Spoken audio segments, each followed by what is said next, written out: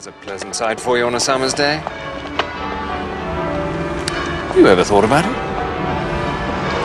In my experience, I have known of 5 cases of women murdered by their devoted husbands. Yes? And 22 husbands murdered by their devoted wives. So thank you, no. The marriage, it is not for me. Huh? And now I think the light, it is green. We can proceed gently. Righto.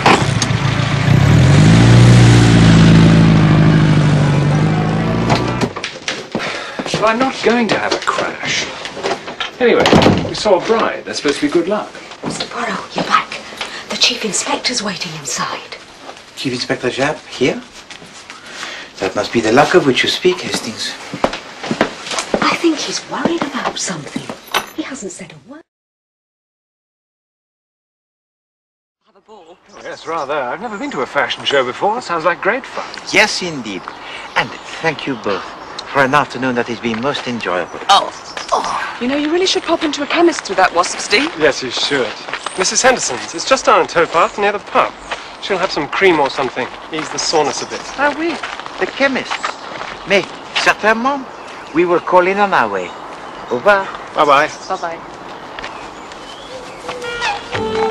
You know, I wish that I could stop worrying.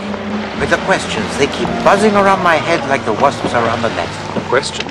Ask yourself, Hastings.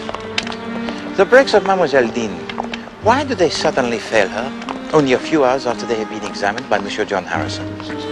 And Monsieur Claude Langton, why was he unable to destroy the nest of the wasps in the garden of Monsieur Harrison? And of most significance, Hastings, who put the petrol in the water butt?